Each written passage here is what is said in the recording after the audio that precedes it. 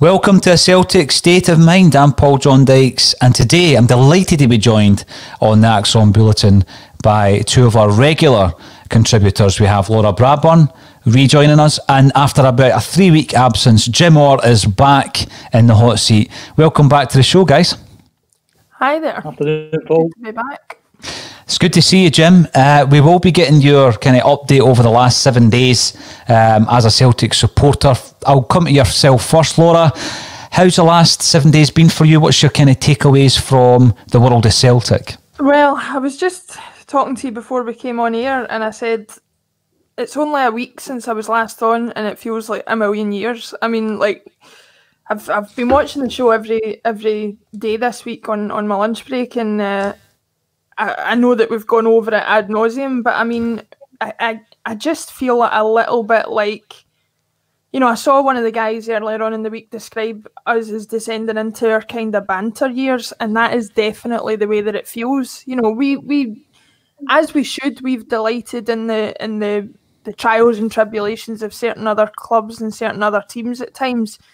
I think we would be extremely hypocritical if we didn't accept that this was going to come both barrels from all sides. I think that the Dubai situation to me, I've listened to everybody's points on it, and I accept what people are saying.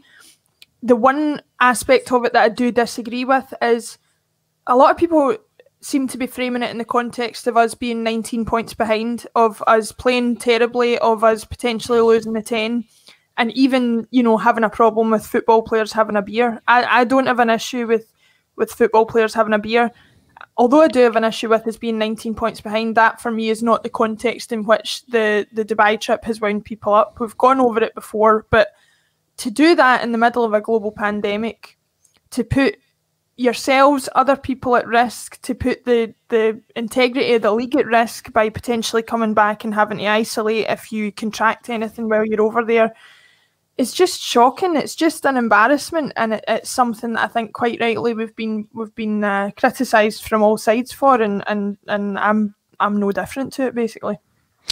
Jim, when you see these things happen, I mean, I've called it a PR disaster. You know, what Laura says there, footballers having a pint of lager or whatever it might be the day after a big game when they know that they've got a break, you know, in isolation, that's not a big deal, but under the, you know, current circumstances, Laura describes the situation pretty well. They're saying that, you know, the context of this, it's all wrong. And, you know, Celtic have basically dealt with it by, you know, tweeting out loads of pictures of the team training really hard. So hopefully they come back refreshed. What's your thoughts been on it, Jim? I would certainly echo Laura's sentiments there. But as I've said a number of times on the podcast, this was meant to be the season of doing the 10. So don't do anything that puts that at risk. Don't do anything that does that. And I've said in the past, when we're playing games in Europe, don't send my best players because they might catch COVID. And what this club have decided to do is take the whole squad out of the country. It's an idiotic decision. And whatever happens after that, the consequences of that, I don't care. It's all down the club. It's an idiotic decision to do that. And whatever comes their way, they totally deserve. And if we have to forfeit games because somebody has to isolate, that's down to that's down to Celtic. That's down to the club. That's whoever made that decision. And it doesn't matter if you get it agreed by the Scottish Government, the SFA. It was an idiotic idea in this season. This season, you don't do stupid things. And game after game, month after month, week after week, the level of decision making at the club has been appalling. And we are where we are because of them. And I've got 3 weeks worth of ranting to get through. So how long do we have today? Plenty of time, Jim. Plenty of time. You've got some marvellous guests on your podcast, Paul. And although Kevin Graham is the king of the analogies, the best analogy that's actually came from Lauren when he said this week or last week or something that if you replace the manager, it's like replacing your front door and your house is crumbling. And that's what we've got. We've got a club that's just crumbling. So changing the manager, although that would be good, won't make it that much of a difference. And the king of the analogies actually came up with actually the best point of the week was that despite 9 years of success, we're doing that in spite of the guys who run the club. Because just think where we would be if we had people who ran the club who had some sort of plan some sort of strategy, we've been in a far better position to where we are just now. I don't have any great issue with losing the league this year because the team across the city are actually doing really, really well. And even if we were putting at the best of our powers, we might not still be top of the league. But how this season is starting to pan out, even though we're miles behind, it's kind of like the 90s again. A wee bit. A lot of people described the game last week like back in the 90s. I know Laura's too young to remember the 90s, but games where we would tend to dominate the game, do something daft, and end up losing the game. And if you look at this season and look at the points that have been dropped, we do drop points by drawing with four teams. And of the 4 teams that we drew, we dropped points at Rugby Park, Pittodrie and Easter Road. Any other season you would expect us maybe to drop points there. So fair enough. You can't win them all. The points dropped against St Johnstone, unforgivable. And across the city, they've dropped points at Easter Road, which you would tend to do, and at Livingston, which is unusual. So this season, actually, so far, if we win our games in hand, and I take all those points on board, we don't actually look like doing it. But if we did win those games in hand, it's down to 10 points. And then that was down to the 2 Derby games. If we'd have won the 2 Derby games, we'd be 2 points ahead. And this is a kind of throwback to the 90s for me. I don't think we deserve to win the league this year. I don't have an issue with us not winning the league. And I would say hats off to the team who won the league because they've done things that we haven't done. I don't know if you've seen the tweet by the guy calling himself Duco James, who does the Celtic huddle breakdown. Yeah. He retweeted something that he tweeted after the Ferencváros game, and it was Nostradamus-like. And actually, everything that's happened, he had it on that tweet. And if you have time at some point later in the podcast, I've got it sitting here, and I could read you some bits and pieces from that, but I'll leave that for now. Dubai, that's all on the club. All on the club. You know, when you're talking about the analogy of, you know, Neil Lennon being part of a much bigger problem, Jim, there has been comments today actually coming out in the press. Again, try to be positive yesterday, and it's difficult sometimes when you're reacting to the topical points that Celtic are involved in. But we will talk about some transfer news at some point. And the point was made that, the question was raised in relation to the CEO of Celtic. And I thought there was an excellent point yesterday, Jim, going back to what you said before, some of the points that are made, not just by the pundits, of course, but by the great number of people who get involved in the comments and in the chat. And it was all down to, and it made perfect sense actually, it seems obvious, but it certainly did make perfect sense. If Peter Lawwell is looking to step down at the end of the season, then, you know, it wouldn't be in Celtic's best interest, if they want to get the best replacement CEO, to have a different manager in place, because you would guess that the CEO wants to be involved in that decision-making process should a new one be coming in. Laura, I took that yesterday and thought, well, you know, that actually makes a lot of sense, because we do feel as though the board have been sitting on their hands a lot of the time. They're kind of praying for Rangers to collapse. As Jim said before, it doesn't look likely. Do you think that may be where we are in terms of why Neil Lennon's still in position? Well, I think certainly that for Peter Lawwell, Neil Lennon is a preferred choice, where he probably wouldn't be for a number of other people in the same position. You know, I think there's a previous relationship there that has been used to justify Lennon's reappointment, certainly to the club when he did get reappointed after Rodgers left. So from that point of view, you could look at it 2 ways. Either a new CEO is going to come in and say, don't want to rock the boat too much, want to assess the situation, or he's going to come in with ideas of how to take the club forward and thinks that a particular person will help to facilitate that.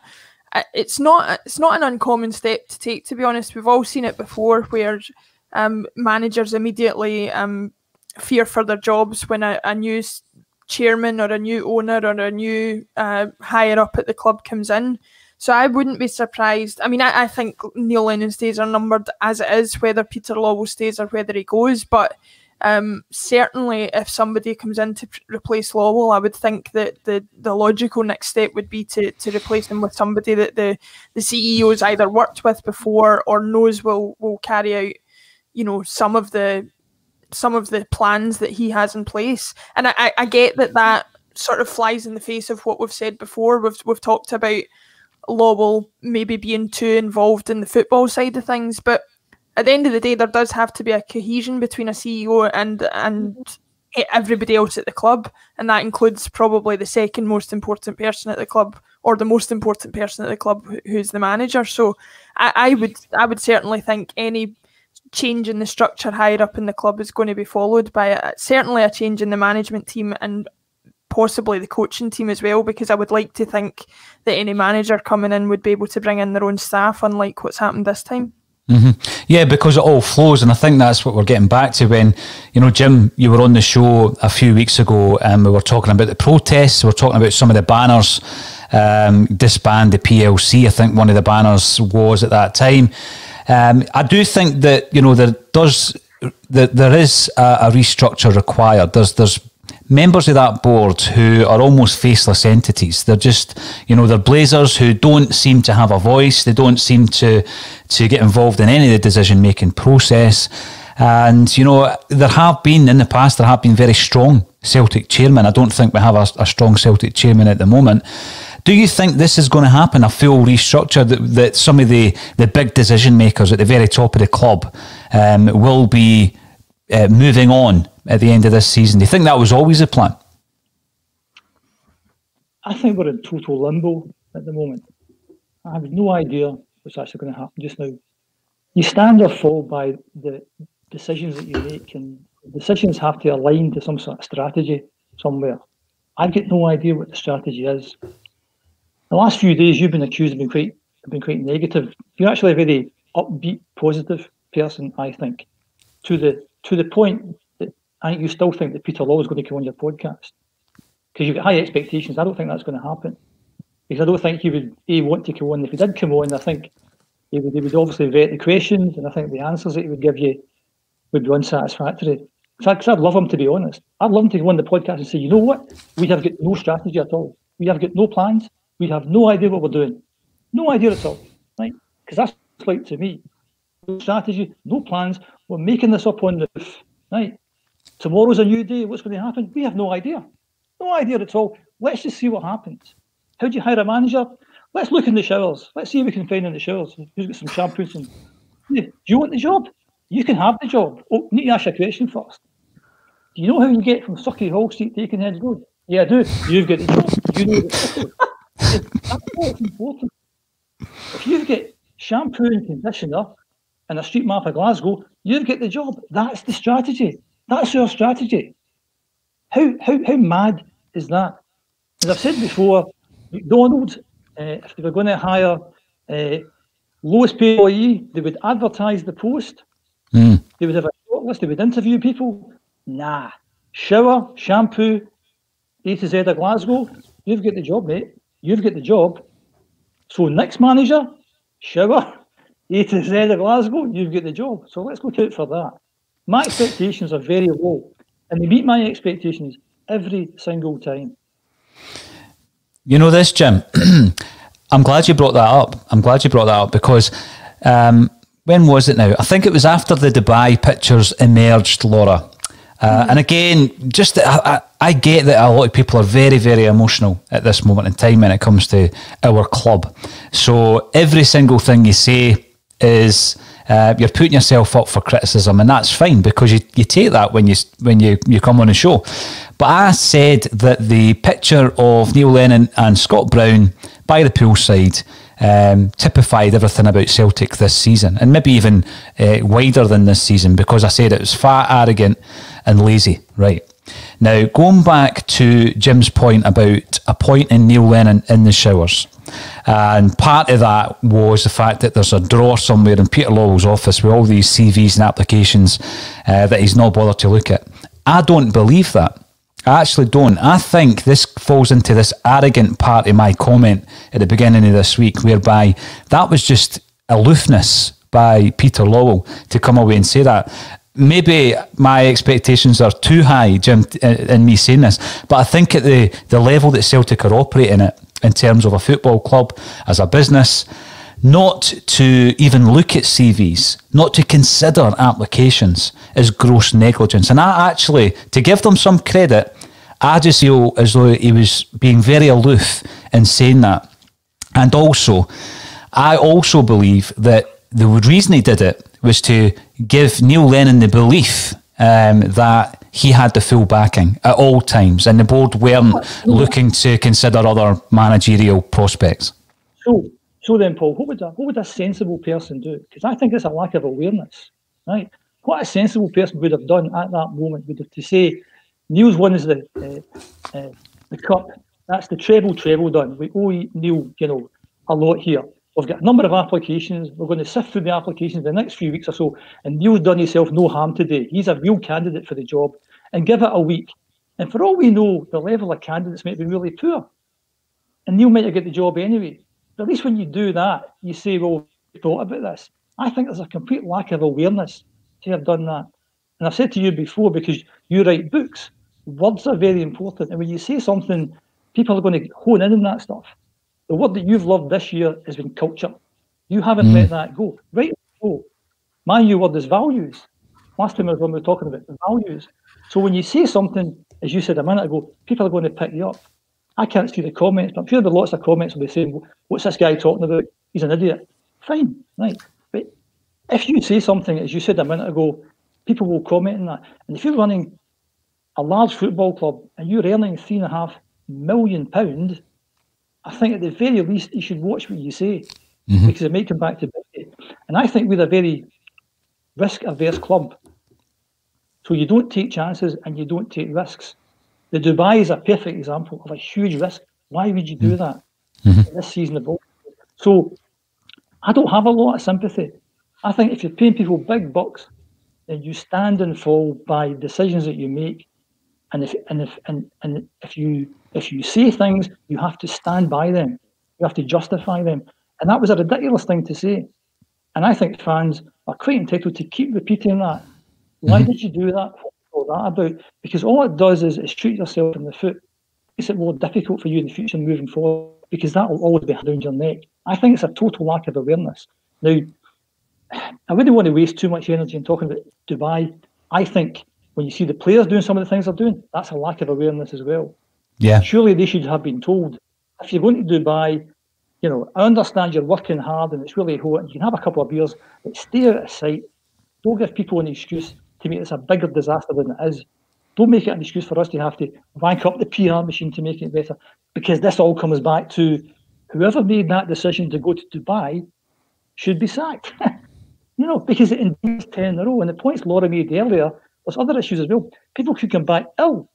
Now, what the kind of headline is should Eddy stay? Now, some of the issues Eddy's had this year is because he caught COVID. And who knows what impact that had.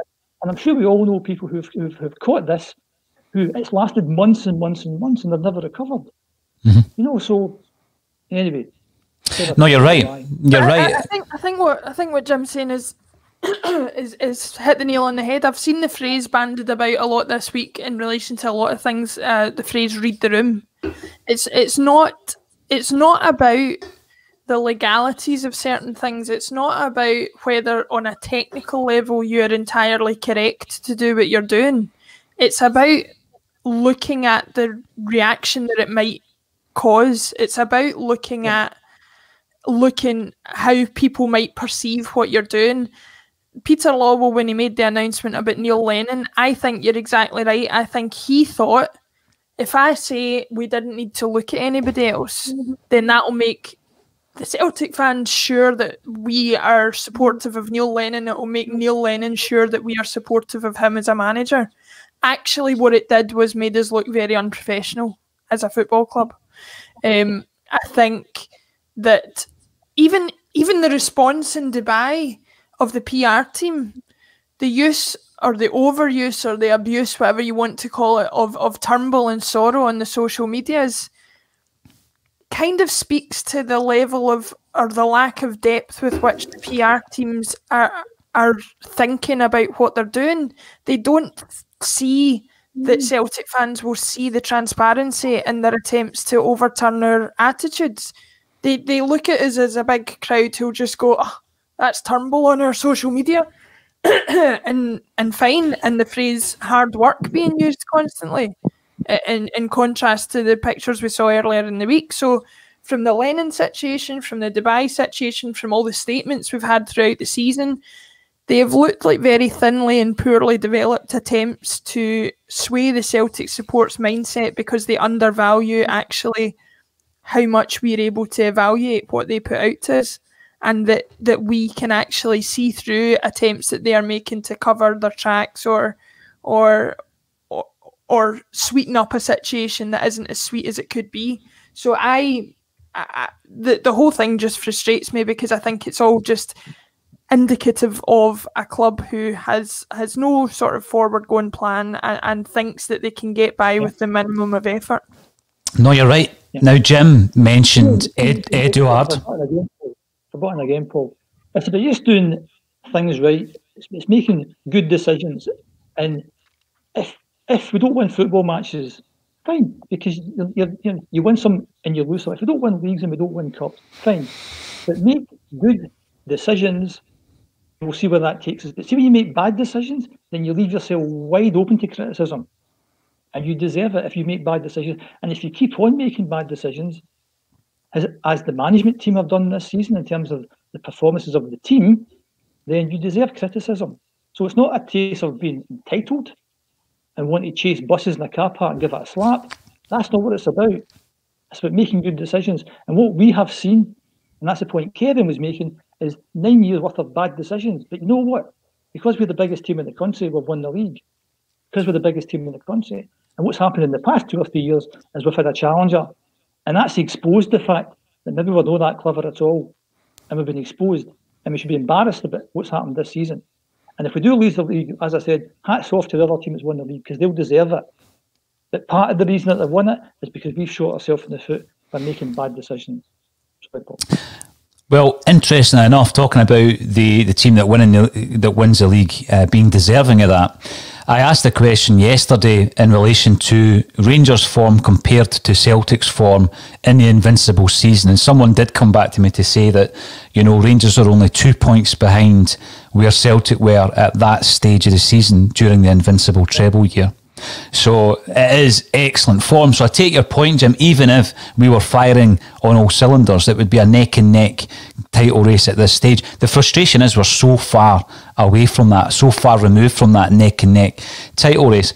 You mentioned Eddy before, and I've seen a lot of people saying, you know, a massive mitigating factor in Celtic's demise this season has been certain elements that are out of our hands, Jim, like COVID casualties, like injuries.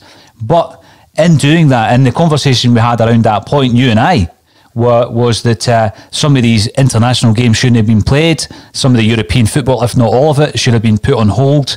Yet, going back to your point, we've been pretty hypocritical then when we fly our entire team out to Dubai on a break.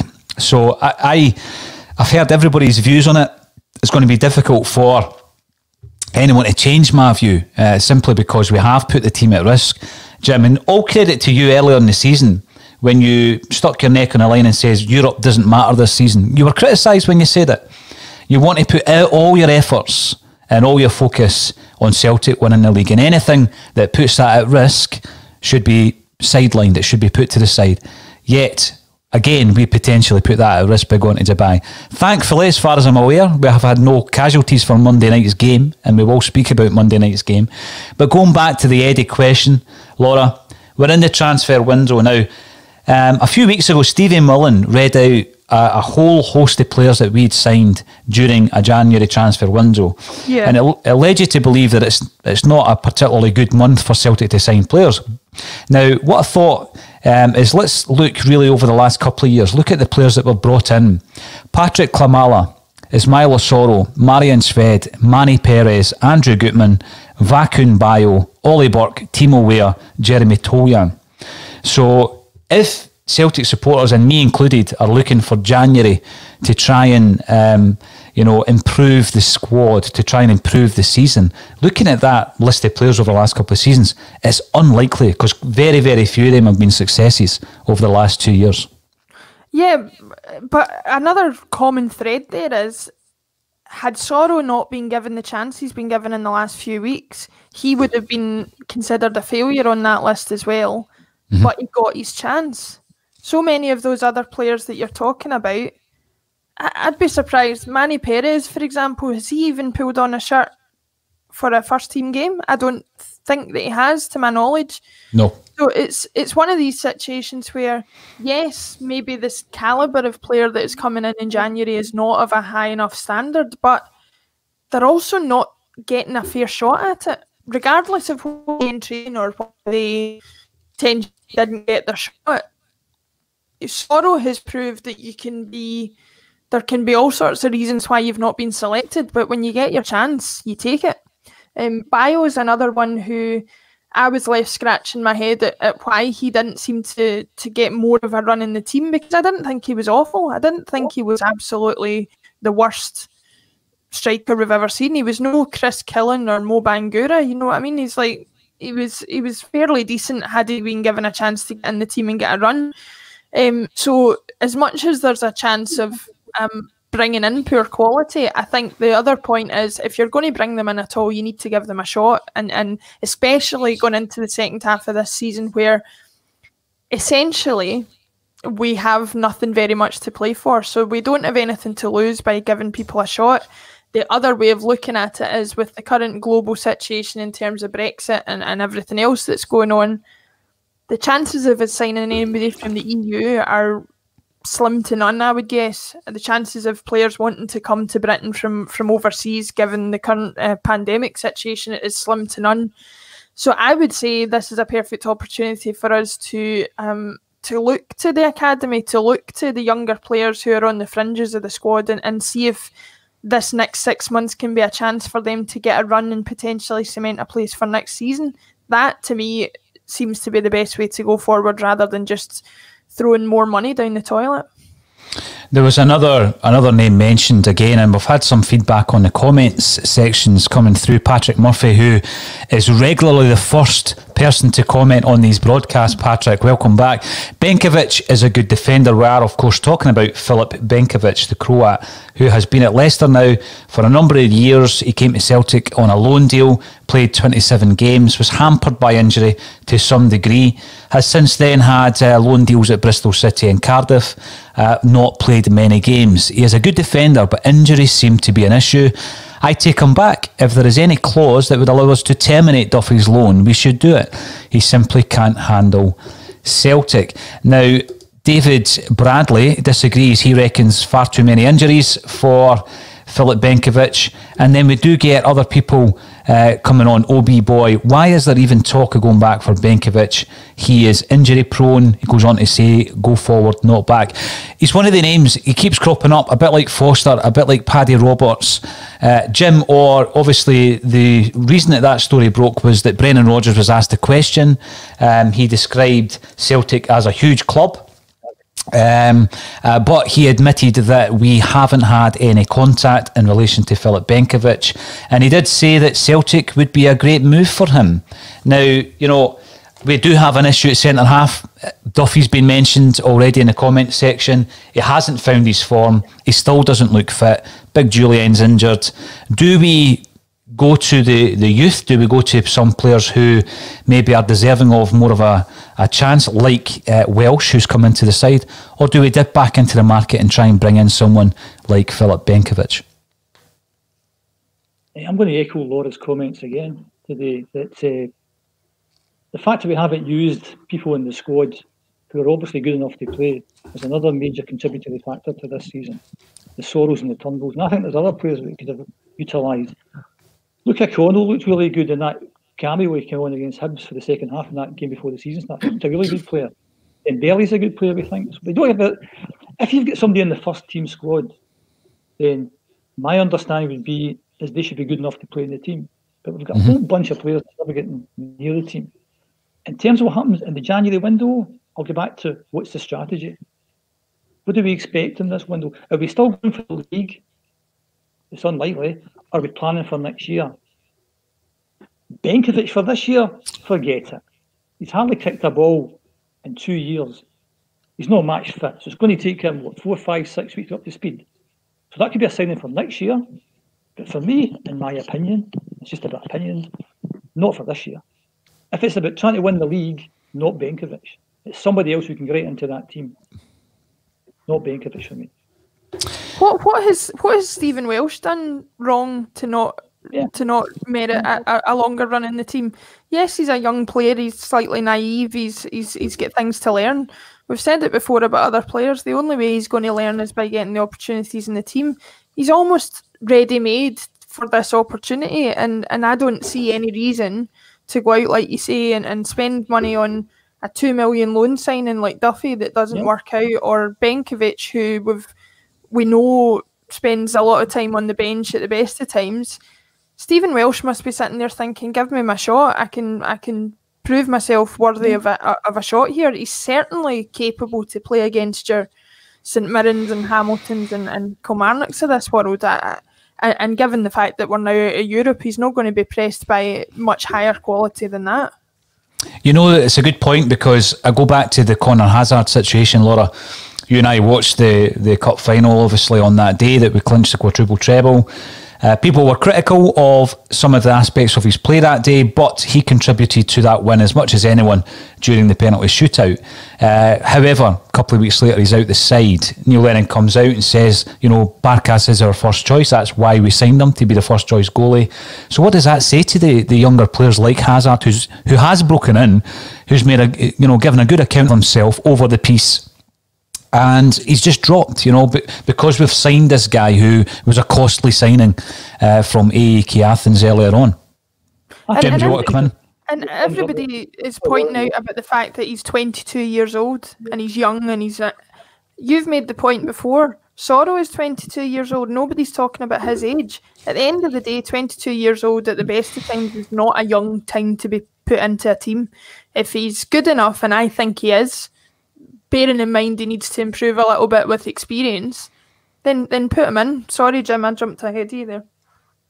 No, I was just going to say the goalkeeping situation just sums up the season for me. There's no plan, no strategy there.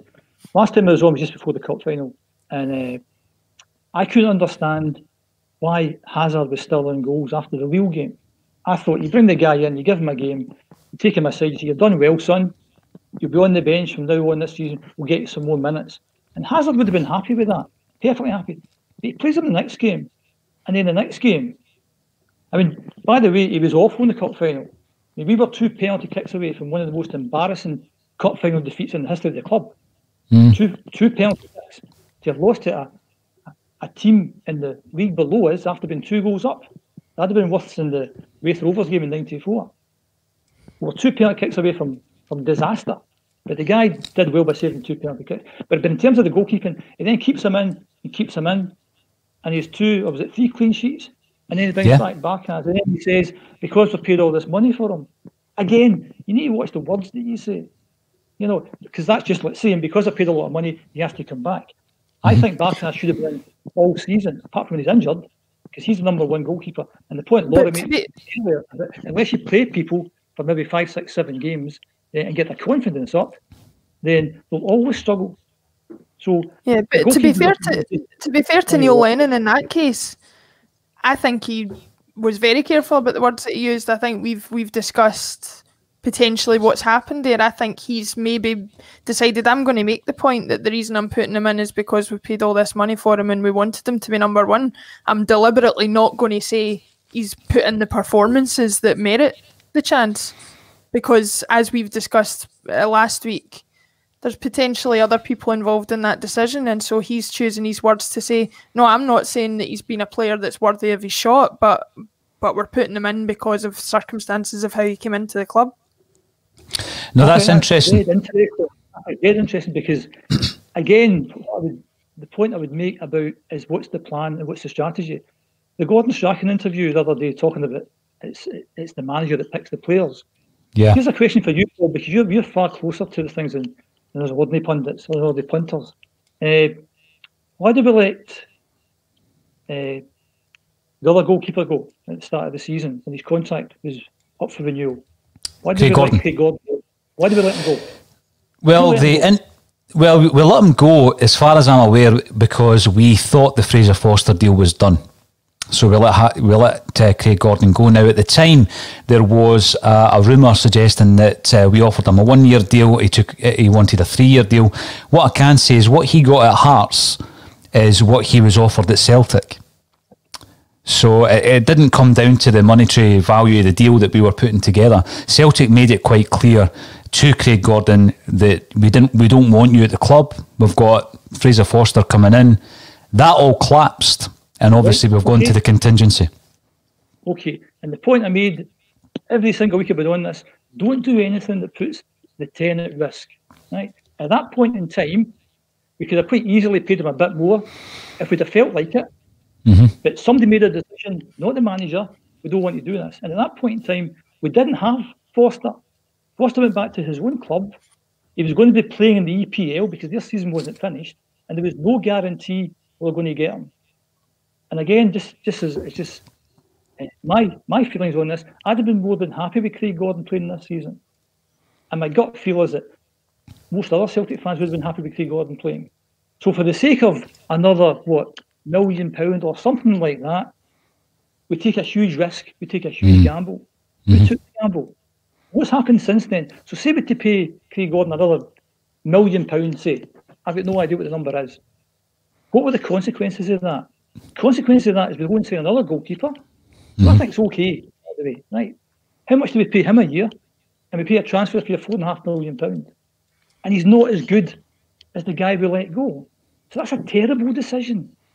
And you stand or fall by decisions that you make. Who made that decision? That was a terrible decision. Not in hindsight. Because what I was saying back in April, before I was sharing my opinions with more than 2 or 3 people, was that see if we can keep this squad together for this season, I'd be happy with that. Excuse me. I wasn't that bothered bringing anyone in. Keep everyone in the squad.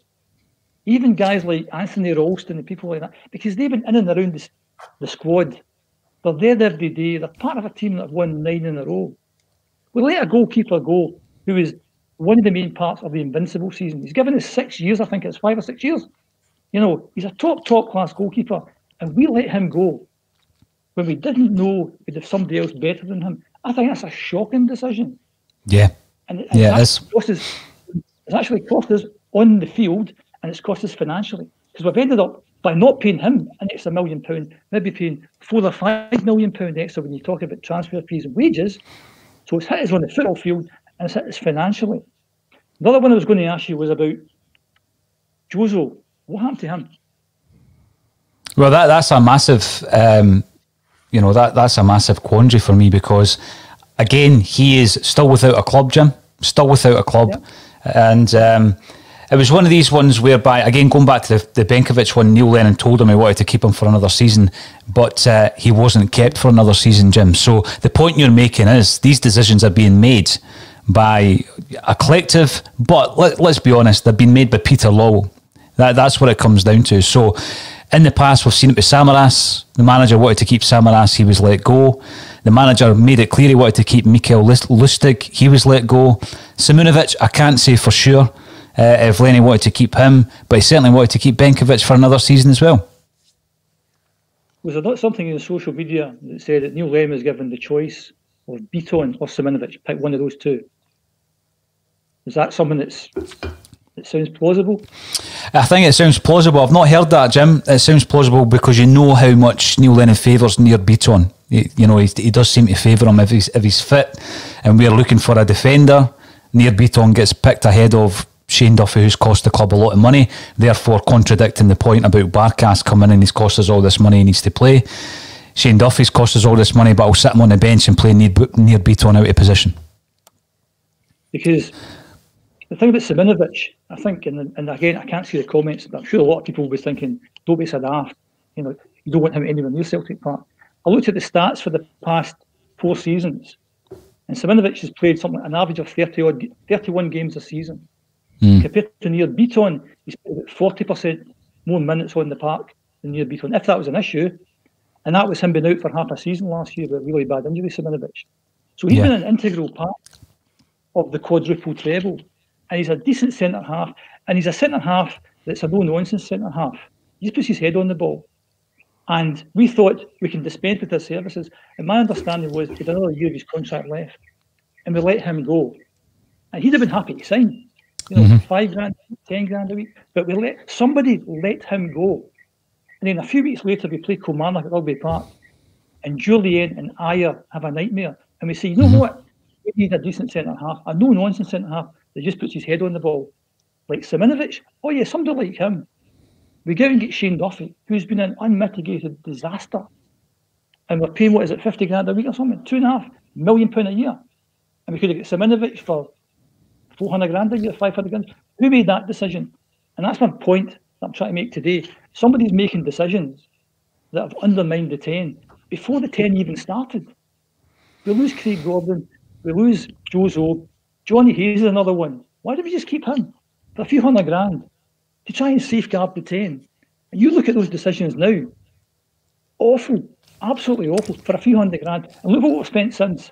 Look at the silly money we've spent. And you and I, and I'm sure Laura, must have thought, this is a great transfer window. Look at how much we've spent. Look at the players we've brought in. Look at the big wages we're paying. But there's 3 decisions before it even started. Gordon, Simonovic and Hayes. And I'm not saying they're world beaters, of course not. But they'd have made a contribution to this season. We wouldn't have needed a new goalkeeper. We wouldn't have needed a new centre-half. No, you're right. The big thing as well, I see so many contradictions in what we've done, because I made the point there about, you know, we are playing a goalkeeper because of the fee that we've actually paid, yet we're not playing Shane Duffy, and he's very, very expensive. We allow Jozo Simonovic to go, Jim, at the time where he's 25 years of age and he has a sell-on value. I'm not saying he's worth as much as we paid for him, but he has a sell-on value, and we let him go. We make nothing from that player, who I think we probably spent about £4.5 million on at the time. And I know that he's got bad knees, but at 25, Jim, we've allowed a centre-half to go away, and that has been a problem area, as has the goalkeeper, for the entire season. So it's a great point. Pick up that point about the bad knees, right? He played 91 games over 3 seasons, 32 games a season, and last season he had a bad injury. He was out for 4 or 5 months. That was that. So the perception that he's a kind of, you know, he gets lots of injuries, the facts don't bear that out. Maybe when he first came, but in terms of who's contributed to the quadruple treble, the quadruple treble, he's right in there. And we let him go.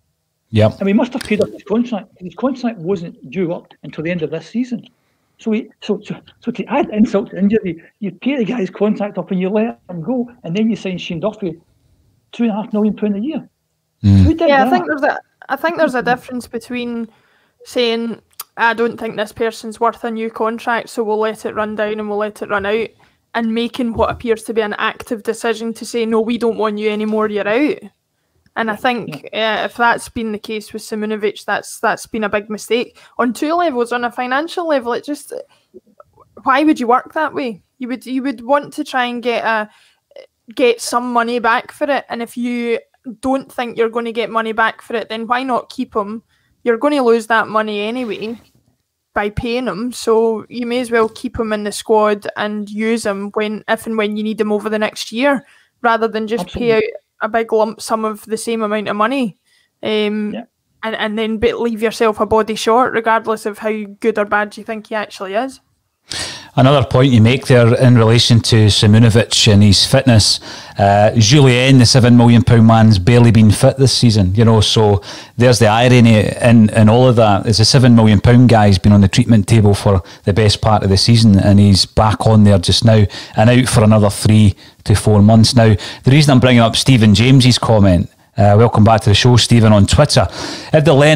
If Lennon gets the transfer funds this month, does this mean no new manager? Well, you know, it really just feeds into the conversation we're having, because Gordon Strachan explained how transfers work. Although he says the manager has the final say, Jim, the players aren't being identified, they're not being presented by the manager, they're being presented to him and identified for him largely. There are examples, of course, when that's not the case. You know, Brendan Rodgers definitely wanted John McGinn, and there's been, you know, in the past, Neil Lennon identified and wanted Gary Hooper, because he had a situation there where his old agent also did a bit of scouting for him, Jim Melrose, and he was a big fan of Gary Hooper, and they identified it as a team, and they went for that player, and I think he was a successful signing. But the way Celtic do it just now, we could still sign players in January the way that this is set up, because it doesn't really depend on whether or not the manager wants a player. So, Laura, I've said that I expect us to go out and buy 2 or 3 loan players, because we really do need to strengthen in certain areas in the park. Do you think we will go out and maybe bring... I know that one of our so-called targets, Mark McKenzie, has already moved from Philadelphia Union to Genk. So we're at that stage where players who we might fancy are on their move. They're on the move already. Mm-hmm. I think to go back to get back to Stephen's point, the assumption would be, if you're going to give Neil Lennon money in January, then you would have to suggest that the plan is to keep him in place for potentially a longer period of time. But it goes back to Jim's point earlier of that is how clubs normally work. But we're assuming there that there's a cohesive plan in place that suggests, well, if we're keeping this manager, he needs the funds. Mm-hmm. I wouldn't be surprised if the way things are going at the moment, they're just saying, well, we're not getting rid of him. We need players in January, so we'll just let him decide who the players are, regardless of what the situation is going forward. And that creates 2 issues. One, obviously, the signings in January that Lennon's made in years gone by, we've gone over, have not been fantastic, whether it's him or the club that are making those decisions. The other problem being, if you're a player coming in January and there's any sort of uncertainty about who the manager's going to be at the end of the season, you're probably scratching your head and thinking, do I want to go there? Because what if the next manager comes in and doesn't fancy me? But the certainty is that we do need signings. I just fail to see whether it will indicate what Neil Lennon's future is at the club. I would definitely like us to bring in another defender. If we possibly move Shane Duffy on for both his and Celtic's sake, that would be great, even though it's a waste of £2 million. But, you know, a defender is an absolute certainty. I would like to say another striker, but again, how many failed strikers do we need to sign? We have enough in terms of bodies. It's just that we don't trust most of the ones that are there.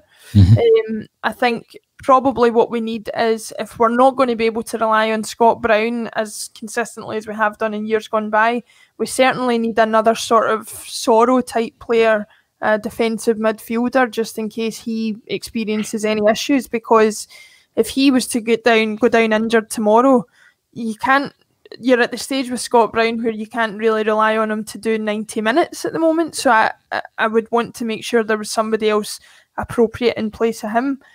So that would be my 2 major things, is probably a central defender of some description and certainly a central defensive midfielder. Now, Jim, obviously we've already discussed the issues around us failing to give youth a chance.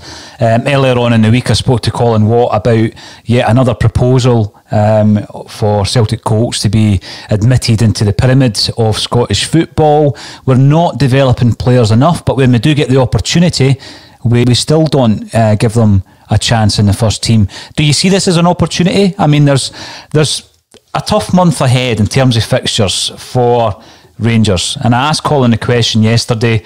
When you look at the Rangers fixtures, we've got Aberdeen away, Motherwell away, Ross County at home and Hibs away. Would you expect them to drop anything from those 4 fixtures? And then similarly, looking at the Celtic fixtures, Hibs at home, Livingston at home, then away, and then Hamilton at home.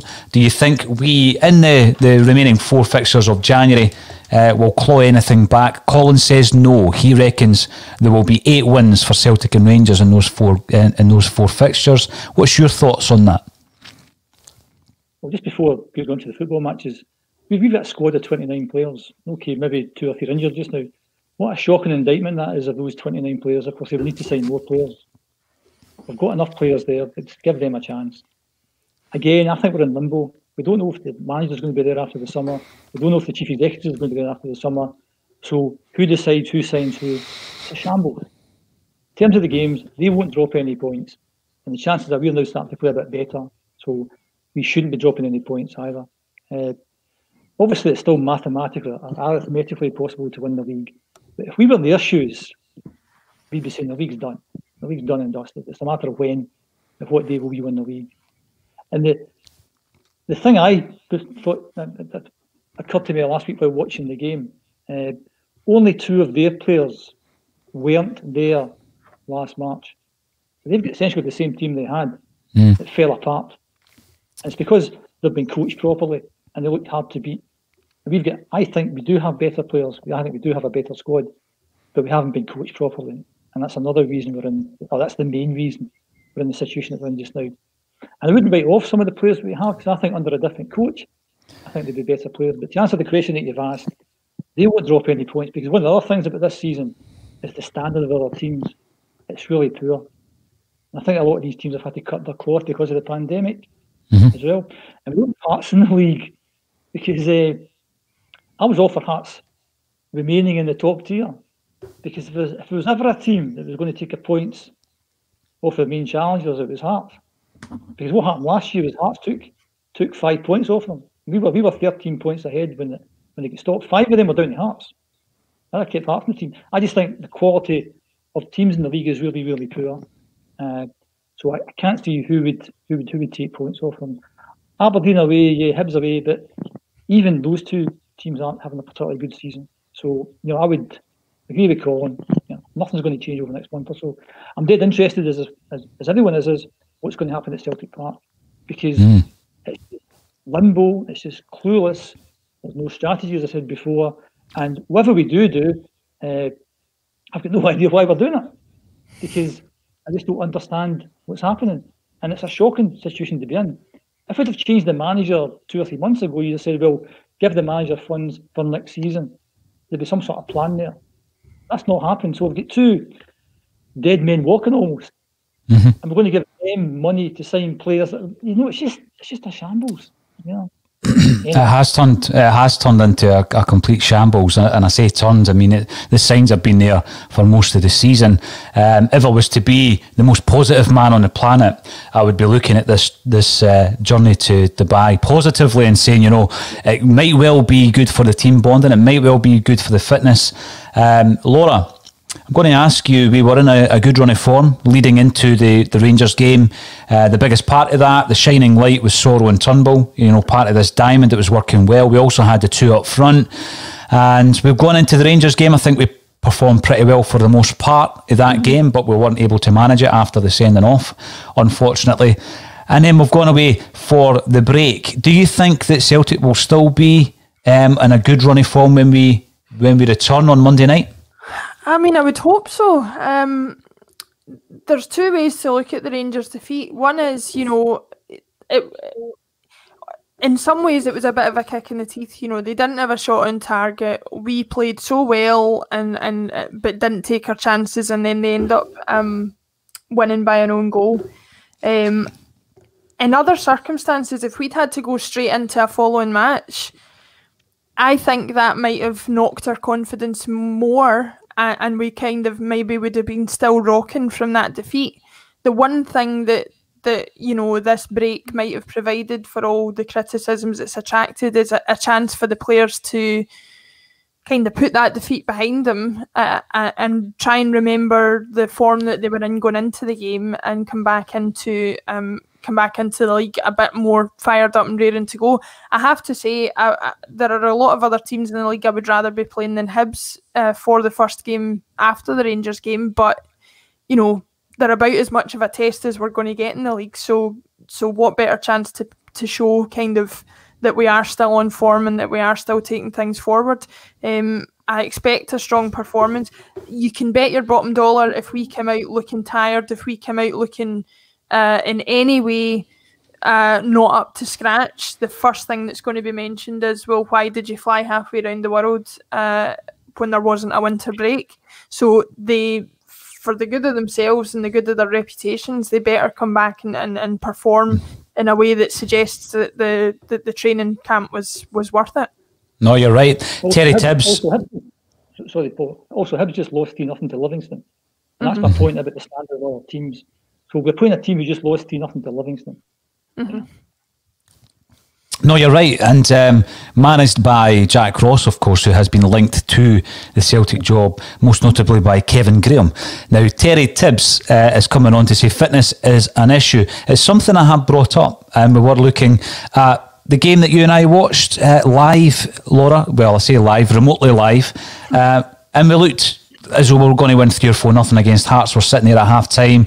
First half performance was very, very good. And all season we've been saying, Celtic played well for 30 minutes against this team. They played well for 45, for 60. But very rarely have we actually put in a 90-minute performance. I had a look at the goals conceded. Very rudimentary kind of stats and tactics and all this kind of stuff is my forte. None of the real analytics. But we have lost 15 goals in the last 20 minutes of games this season. 15 of 41 goals have been lost in the last 20 minutes. Do you feel, going back to the point Jim raised earlier about the culture that I keep going on about, that has resulted in Celtic losing that fitness? Because we were always famed for being the team that scored in the last 5 minutes. Yeah, you only need to look at one player to sort of have a kind of microcosm of an example of the difference between the current culture and the current fitness levels of the team in the Neil Lennon era compared to the Brendan Rodgers era, and that's Scott Brown. When Brendan Rodgers came in, Scott Brown changed as a player. I think I remember him saying he hadn't felt fitter in his career, he hadn't worked as hard, he hadn't felt as fresh as he did under Brendan Rodgers. And that has declined as quickly as it arrived since Brendan Rodgers left. That is something that you're seeing widespread across the team. And statistics, people can make their judgments on how valuable statistics are. But there's only one reason you can see, well, two reasons you concede goals late in games. The two reasons are A, fitness, and B, concentration. Those must be at a lower level than they are.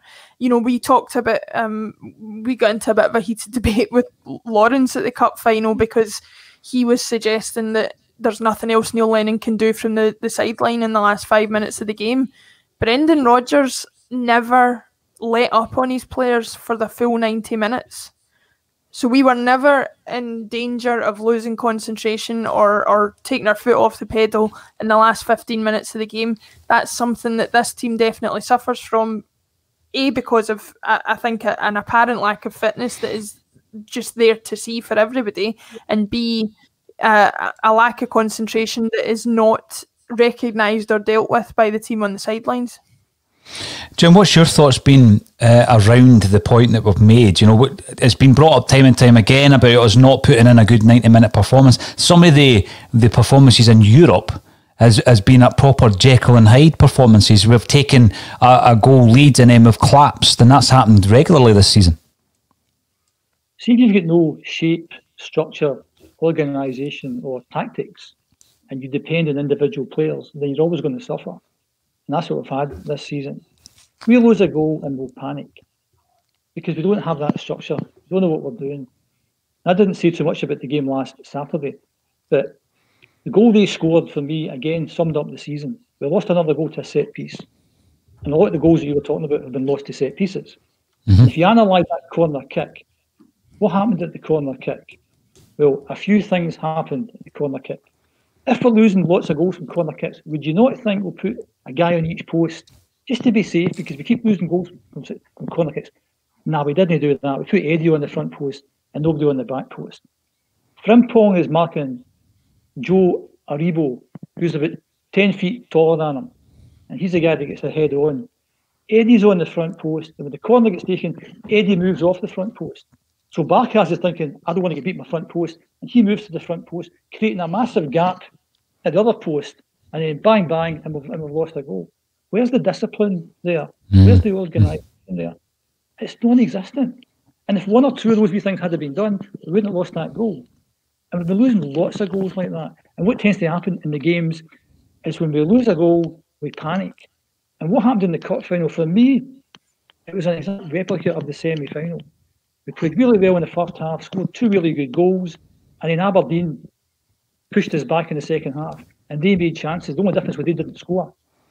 And we ended up winning the game. Hearts scored, and panic set in, because there was no shape and no structure and nothing to it. And that's why I think maybe these players under a different coach, I think, would be significantly better. The issue is the manager, and I think what I've said in the podcast in the past, I wasn't for getting rid of the manager right away, or after Ferencváros, or after Rangers, or after Aberdeen. After Hibs, I thought, yeah, it's not like time to go. And I thought that was unfair. I'm not a fan of the manager, but I just think it would have been half to get rid of him before that. Not taking that decision and just stand and fall by decisions has left us where we are just now, where it's out of sight. A new manager coming in, we might have won that game last half because maybe people to do the right things on the park. And the fitness thing, we've had so many games this season, we've been okay in the first half, and in the second half we've been poor. And what I've noticed in some of the games, I remember watching the Hibs game. I know Jack Ross has been talked about, but I don't think Jack Ross should be anywhere near Celtic Park. He's a good manager. I think he's a better manager than the one we've got. I don't think he's somebody for Celtic. But what he saw after the first half, he thought, they've got nothing to offer. And they pushed up about 10, 20 yards in the second half. And all of a sudden we were losing 2-0. And these are my kind of bugbear is that managers who get jobs without learning their trade are not as good as managers who learn their trade. Jack Ross went to Alloa, was it? That was Alloa. Yeah. Going playing good football. Came and actually played really well. Went to St Mirren, built a good team, got them up. Obviously, we went to Sunderland, didn't work so well, and he's doing okay at Hibs. So I think there's no doubt in my mind that Jack Ross would be an upgrade on the manager we've got just now. But I think we're looking for somebody a wee bit higher than that. But to answer the question again, our fitness levels, because of the way games have went, lead you to believe they're not as good as they should be. No, I would agree with that. I'm going to ask the both of you for a prediction on Monday night because I won't speak to you until Friday of next week. So, Laura, starting with yourself, Celtic versus Hibs at Celtic Park.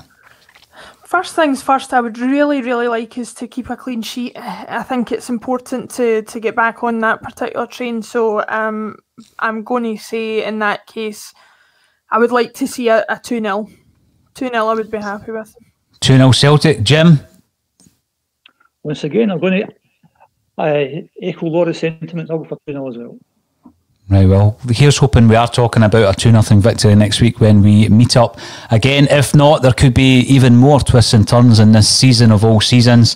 Thank you, everybody, for getting involved on YouTube, Facebook and Twitter. And all that's left for me to say is Laura Bradburn, Jim Orr, thank you for joining me once again on A Celtic State of Mind.